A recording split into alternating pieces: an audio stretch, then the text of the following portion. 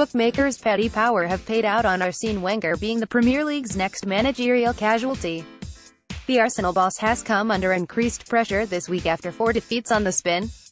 The Gunners' season plumbed new depths at Brighton on Sunday as fans voiced their frustrations towards Wenger.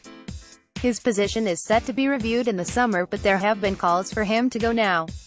Paddy Power have made the decision to pay out on all bets for Wenger to be the next manager to be sacked. The Gunners' boss looks dejected. Image, AFP. Fans call for Wenger's exit. Image, Getty Images Europe. Arsenal are falling apart under Wenger. This must be the end, given West Brom's plight. It is a surprise, although Alan Pardew is believed to have been given a stay of execution. But it is the latest sign that Wenger could well move on this summer and end his 22-year tenure in North London. After the latest defeat, Wenger offered a bizarre explanation for the dip in form. Wenger looks dejected. Image, AFP. Jack Wilshere sends passionate plea to Arsenal fans. After Nightmare Week, it is difficult to recover from what happened to us last week. We are going through a tough time, he said.